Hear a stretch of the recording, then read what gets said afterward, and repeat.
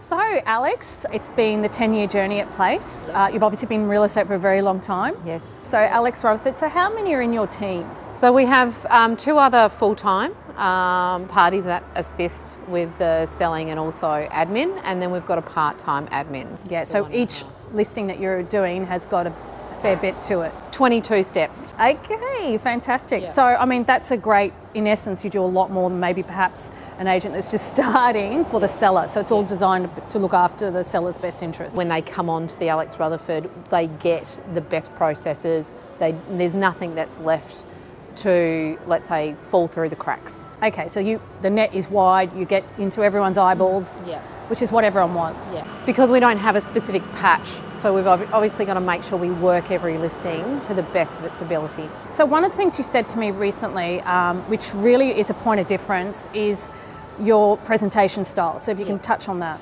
So we go into every property and look at it individually. So it's just not, okay, it's a 2-bedroom, 2-bathroom, or it's a house, it's a 4-bedroom, this is what you need to do.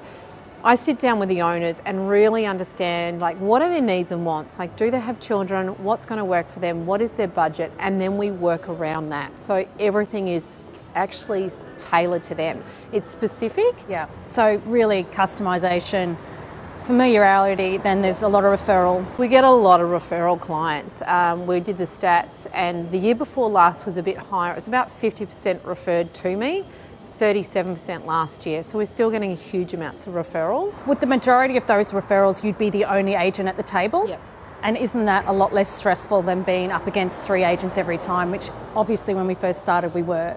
Yeah, sometimes, like I went in one recently and I was up against 9 other agents. A couple of listings that came on in my patch, I wasn't even asked in the door. So that's my biggest fear, is like, this is not working, our prospecting, our constantly being in touch with people. So it's still a good thing to get in the door and have an opportunity.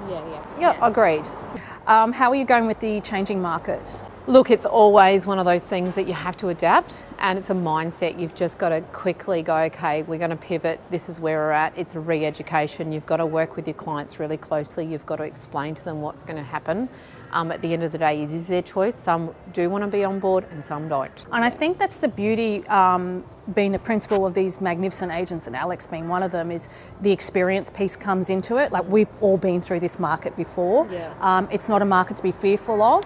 Prices haven't plummeted and there's still buyers coming through and offering. So it's about taking control of the conversation. And I think you've got the scripts and dialogues for that. Yeah, and I think it's that, we do wake up in the morning and go, oh, we've got to make that call. You have to make that call straight up, first thing of the day, get it off the plate, you're not distracted, you move on, you feel better for it. And at the end of the day, it is a bit of that fear of rejection or the uncertainty, but at the end of the day, we also work for the client and they've got to hear it.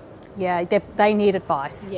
And, it's a way to say something that's sensitive to their needs, but there's no point fluffing around in this market. And as I sometimes say, is just pull the Band-Aid off. Like, you've got to rip it off and then move on. What I've really noticed about you is you do take on the seller's challenges.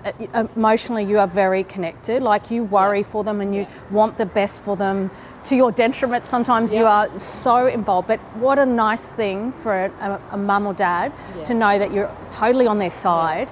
You actually take it personally to get the ultimate outcome. Yeah, I do, and look, that can be detrimental, but at the end of the day, that's me. I can't change that, and I've always been like that, because at the end of the day, look, sometimes I take on the underdogs. Sometimes we have properties that are, not kosher or kind of a little bit left field, but we still get amazing prices. So that's the joy of real estate. After 22 years, no deal is the same.